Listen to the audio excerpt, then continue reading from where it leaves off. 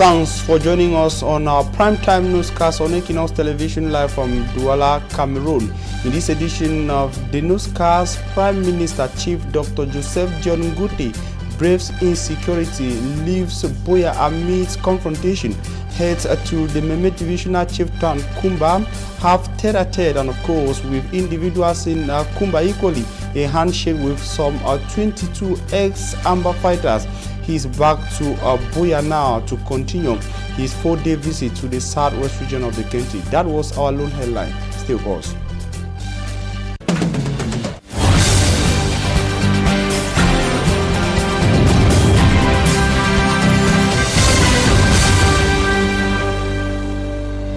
Prime Minister Joseph John Ngute has now finished day 3 of his 4-day official visit to the southwest region of Cameroon. Day 3 took him to the Meme Divisional Chieftain of Kumba, where he visited the Kumba District Hospital and of course had to talk to the crowd who gathered at the Kumba grandstand to listen to the head of government's message. He said he's bringing a bearer of a message of reconciliation and the need to end the conflict in the northwest and southwest regions of Cameroon from President Paul Biya. Semanjikan Gabriel tells us more on what transpired in Kumba today.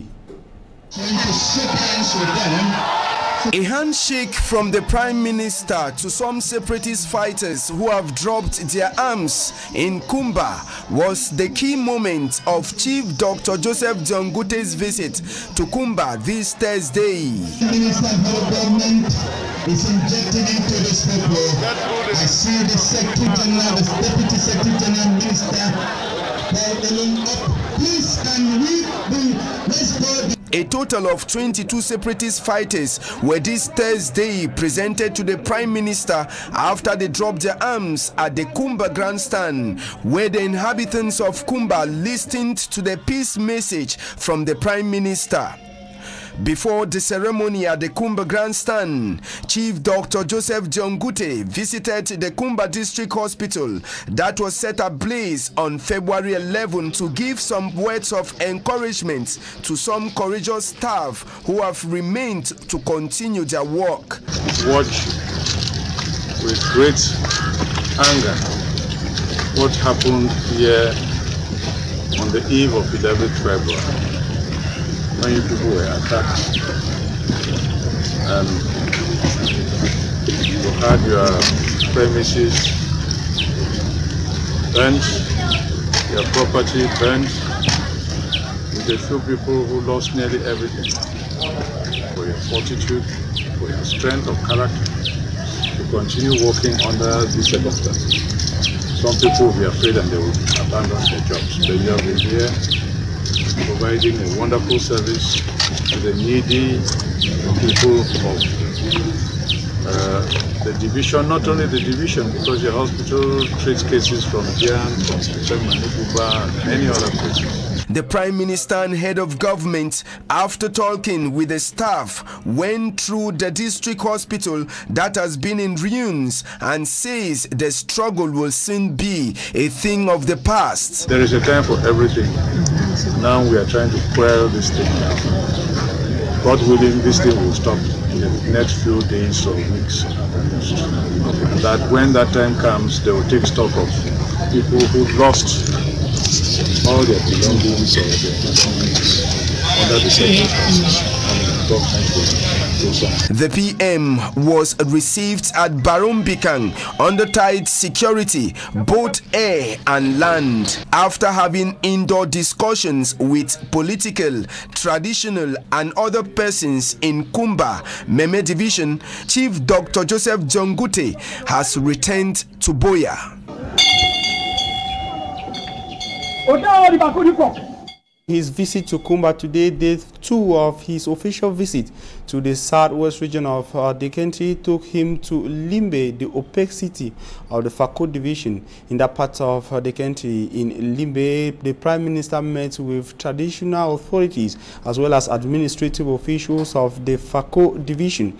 And most of the issues raised was the need equally for the government of Cameroon to consider releasing those arrested within the context of the Anglophone crisis crisis and engage in a meaningful and broad-based dialogue. In this report, Derek Jato equally had an encounter with an elite of the Southwest region, Mbela Muki, who had an appraisal of the visit of the PM to their region. K-Town is a big town for enjoyment, don't you so?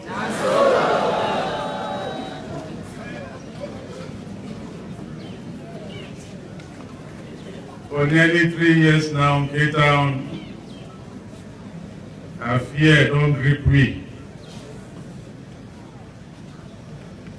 Life, it don't be the same for K-Town like it did before. That lie? Because of the violence, many of us will be bereaved. We don't lose friend or relative or papa or chief. President Bia sent me to come condole with all those who they don't lose people for this violence way therefore with K-Town and Meme in particular for a long time now.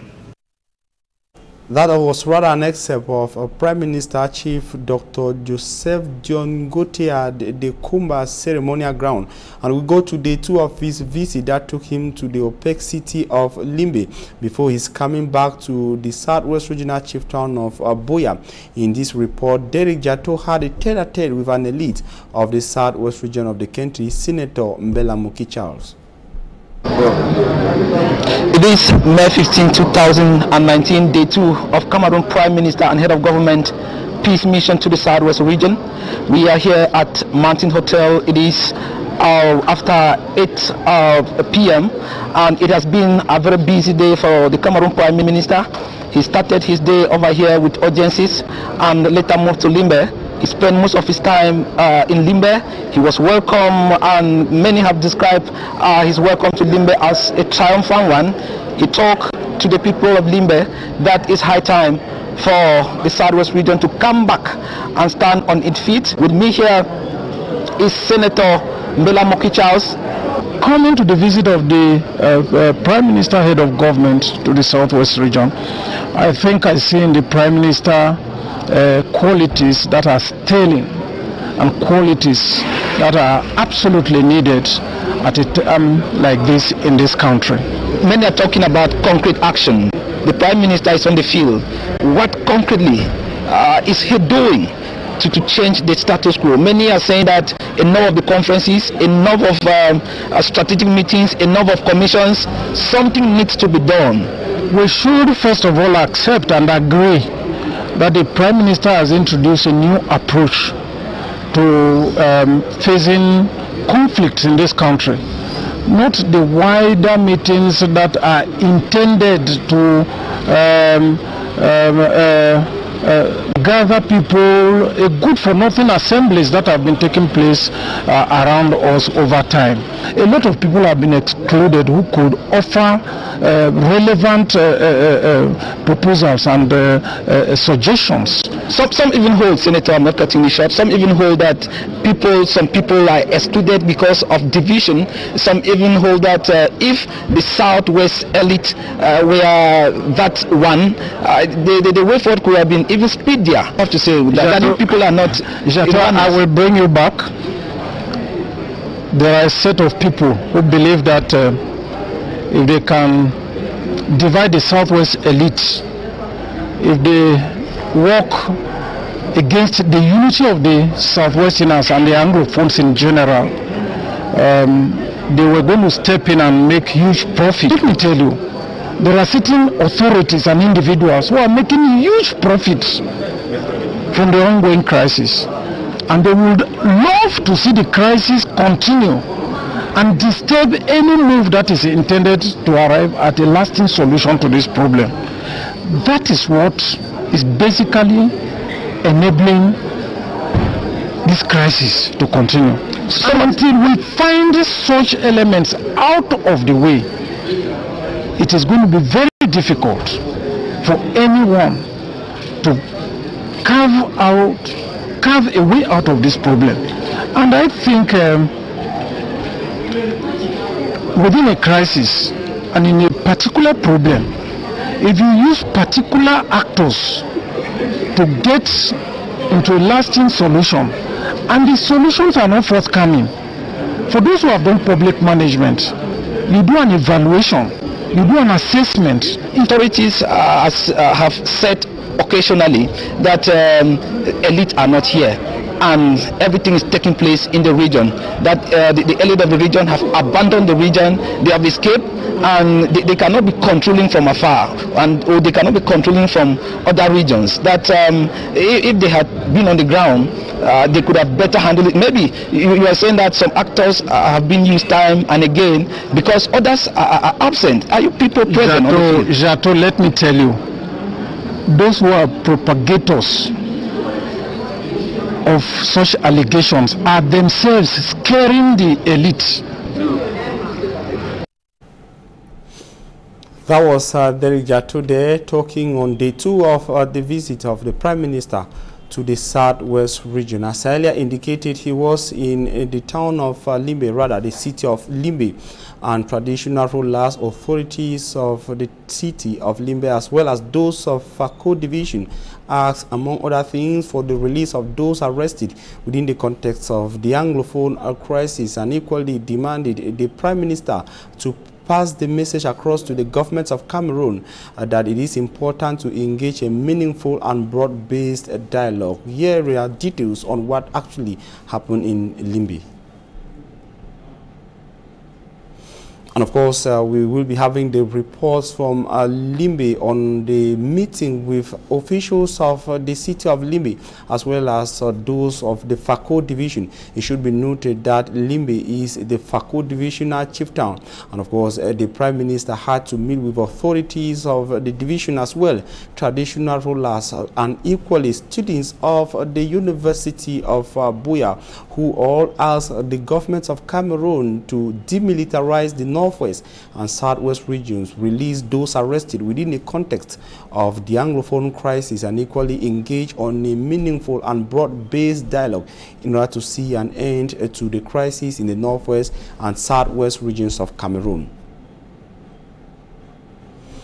We shall be coming back to that in subsequent editions of the news. And people plying the stretch of road, that is National Road number 6, linking Bankim and Mayo Banyu in the Adamawa region of Cameroon, have asked the government of Cameroon to respect its promises and rehabilitate this road, especially the bridge linking the two towns in the Adamawa region of the country. They say the bridge has been broken, making circulation difficult. Simanji Kangebe tells us more.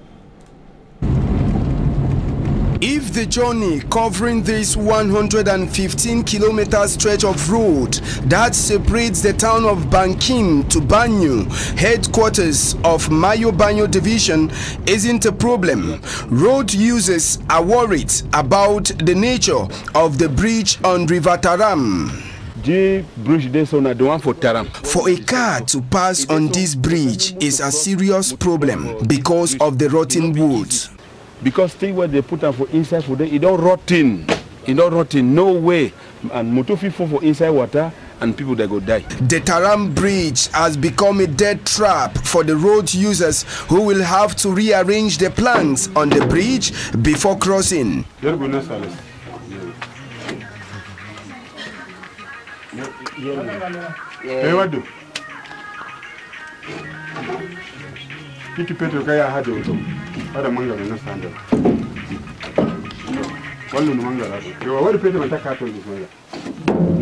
When a lorry is trapped on the bridge, it's very difficult for other vehicles to pass. It is vital to state that the Taram Bridge is along the National Road number 6.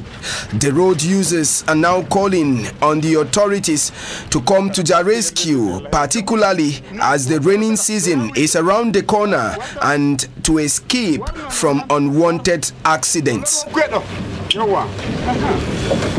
And some 323 families recently gathered in the littoral regional chieftown Douala to commemorate the International Day of the Family.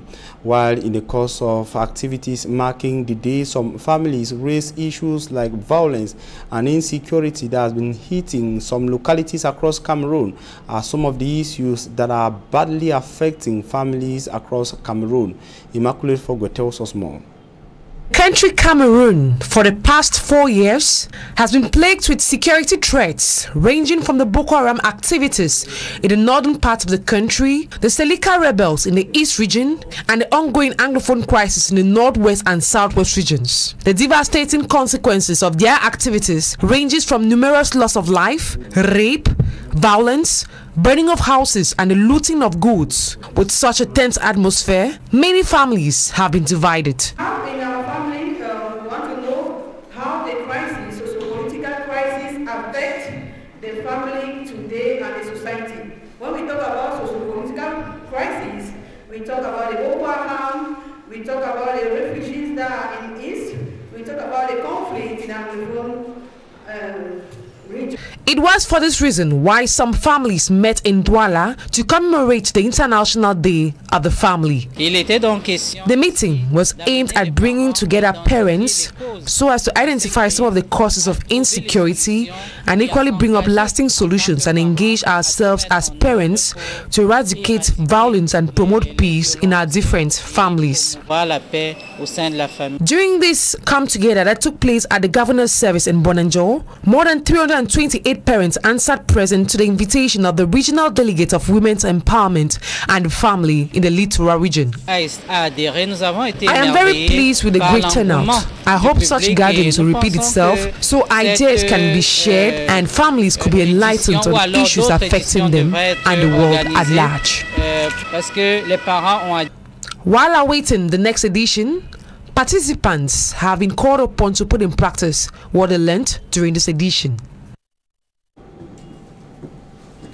And apart from insecurity, one of the problems suffered by Cameroonians is that of poor road network. A case in point is Mabanda neighborhood in Bonaberi Douala 4 subdivision. The people say the neighborhood stands the risk of inundation and flooding with the coming of the rains.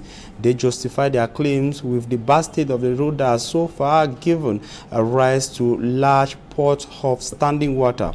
More in the following report.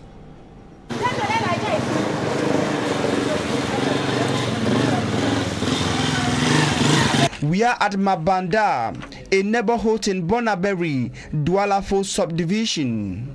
Here at Mabanda, a disturbing promiscuity reigns with standing waters occupying almost every street.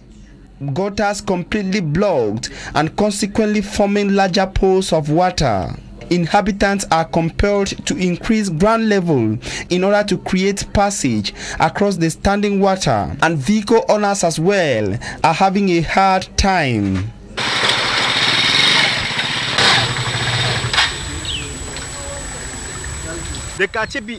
Inhabitants say children find it difficult to go to schools because of the bad state of the road, while others get drowned in the larger pools of water, especially when it rains.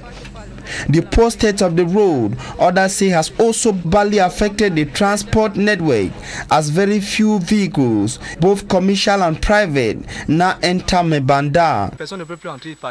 Inhabitants regret that municipal and local authorities have given a blind eye, despite the worsening nature of the roads and its impact on their economic and social life. With the coming of the rains, they are afraid that a disturbing flood and inundation might befall if nothing is done. And back to the Adamawa region, individuals who road users plying the stretch of roads linking Ngaoundéré and Garwa are complaining that the poor state of the road is making circulation a miserable issue for them. They are equally calling on the government to try to rehabilitate that stretch of the road as promised. Simanji Kangebe tells us more. Commercial motorcycles and other vehicles overtaken by water.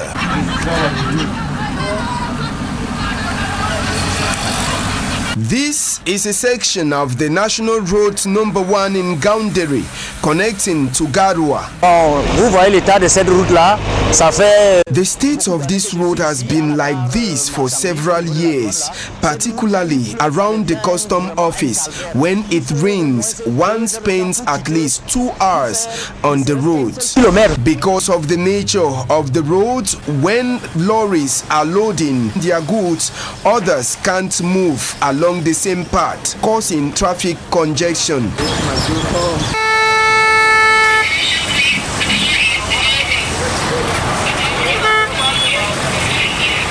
Inhabitants of this locality say they have been long promised by the government that they will repair the road, but till date, no changes. The population has just a message to the government, which is that they should keep to their promises and repair the roads. Nous demandons au gouvernement si vous pouvez nous arranger cette route, ça fera notre affaire. While hoping that changes will be done on the road that has been a nightmare to road users, the inhabitants will still have to continue with the sufferings.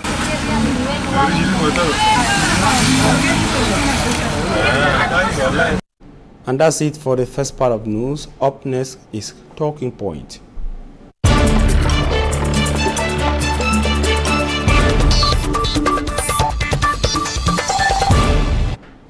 Thanks for joining us on Talking Point. Today we are receiving a legal mind and a politician. He is Barrister ASHU Emmanuel, president of Reform Party, and equally a barrister at law. Barrister, you're welcome. Thank you. Thanks for joining us. You're welcome. Good evening, televiewers. Barrister, we start with the key issue, which is the visit of the Prime Minister, head of government, to the southwest region of Cameroon. You, apart from being a legal man and a politician, you are an elite of the southwest region of the country. Why are you not in the southwest when the PM is coming to your region? Well, because I, like many other elites, were skillfully kept aside. Nobody deemed it necessary to invite us to anything. So I don't see why I should go to where I'm not needed.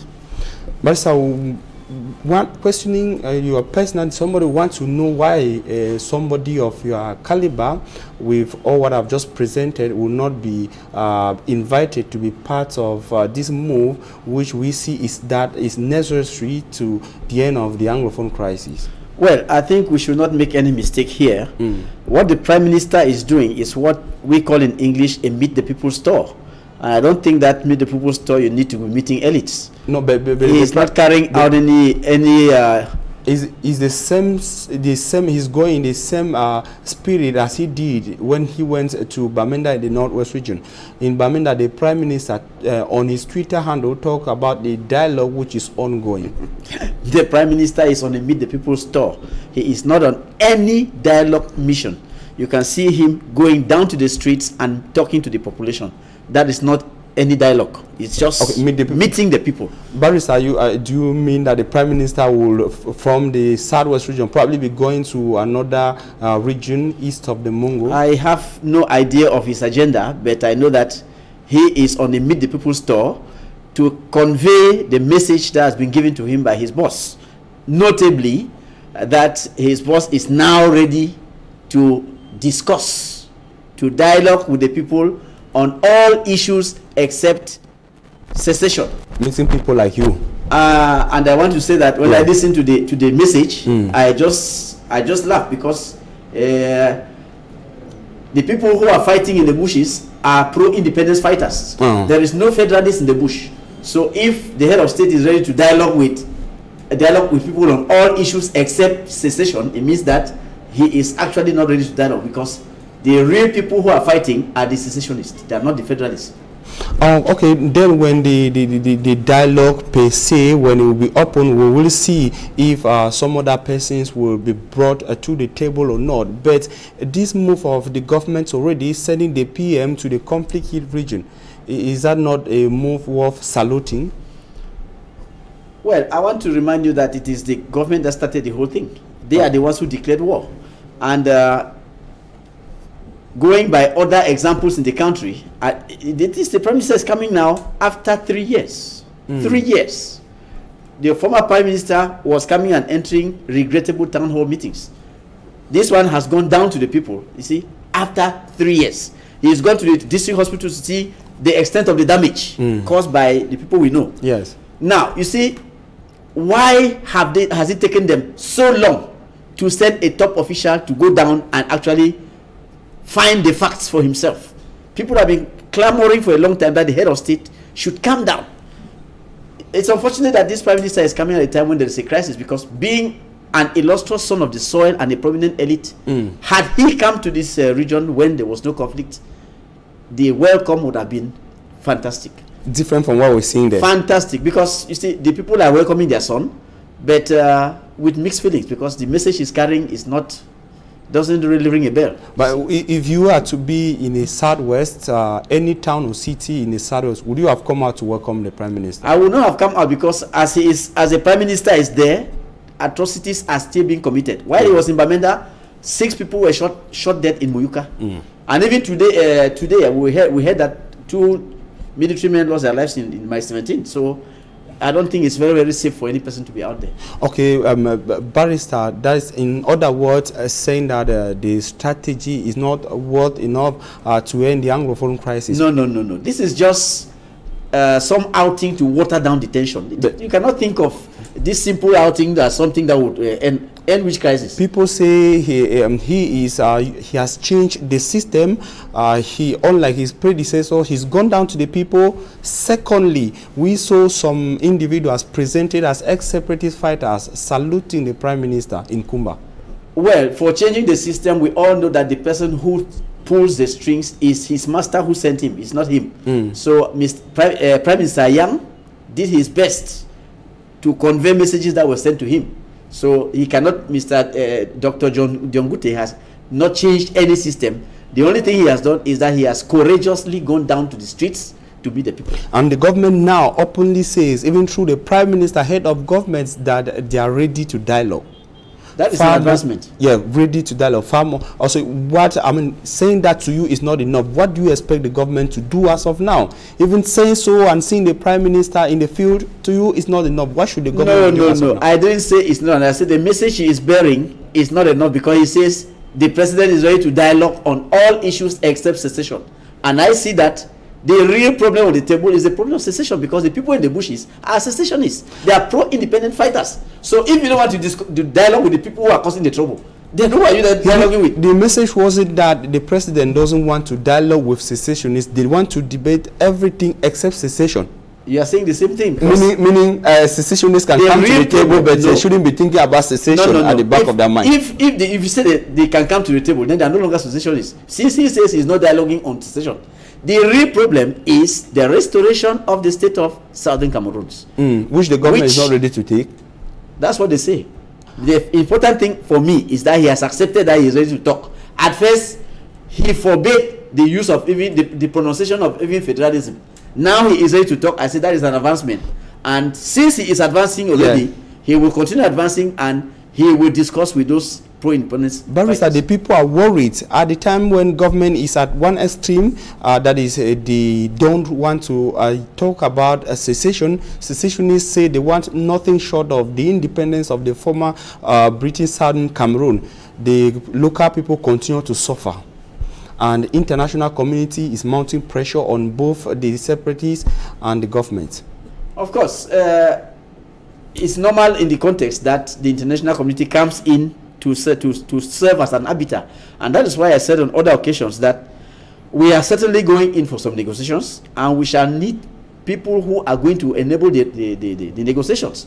We should not think of taking any Cameroonian, because we know ourselves, we all know ourselves. If we take any Cameroonian and put there to say, okay, you are going to be a mediator, the person will certainly be visited at night. And in the morning he will change his colors. We should go in for a high-profile mediator of the caliber of President Bill Clinton. This is not a simple issue. We should take somebody who is charismatic, and who is whose integrity cannot be put to question. If they choose you to mediate, it's a good thing proposing somebody like former President Please don't choose me. Don't choose me. I say so. I say so because people like me, John Frundi, they've indicated that they want to maybe be part of it. And we equally, some political parties like the Cameroonian movement, they talk about the fact that Cameroonian problems can only be solved by Cameroonians. Barrister, is even very complicated at this point where secessionists equally, they don't want to move from that position and the government doesn't want to move. What should be done, Barrister? I think that we should go in for an independent and objective mediation. We should forget taking any Cameroonian because that would be self-serving. You've mentioned Nijon Frundi. He is from Northwest. We are talking about the Anglophones wanting to leave. It concerns him. So how do you want to call monkey to sit on the trial of baboon? It's not possible. Is that why you qualify the personality who is? No, a Cameroonian coming to sit as a mediator, it would be like asking a monkey to preside over baboon's trial. Barrister, we want to gauge objectively what should be done now because we are ending. I say we should go in for an independent and objective mediation. Take somebody of high profile, some international personality of high profile, who can conduct this mediation perfectly.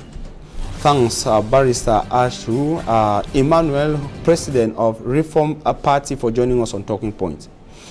Ladies and gentlemen, it is on that note that we'll put an end to the second part and equally this edition of the news. Thanks for watching. Have a night.